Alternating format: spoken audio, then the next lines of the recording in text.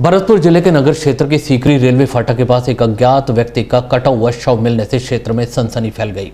सूचना मिलने पर नगर थाना पुलिस मौके पर पहुंची और वहां पड़े कटे शव को मोर्चरी भिजवाया। हालांकि अभी तक मृतक की शिनाख्त नहीं हो पाई है।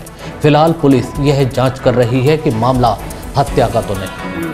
7 बजे सूचना मिली कि रेलवे ट्रैक पर सीकरी फाटक के पास एक व्यक्ति ट्रेन से एक्सीडेंट हो गया है, कट गया है, जिस पर मौके पर पहुंचे एक व्यक्ति जिसकी गर्दन से कटे हुए मिला, जिसको नगर पालिका के गाड़ी के सहायता से हॉस्पिटल लाए और सबको मोर्चरी में रखवाया गया है, जिसकी शनाख्ती के लिए कार्रवाई चालू चल रही है। लोगों को भी दिखाया है।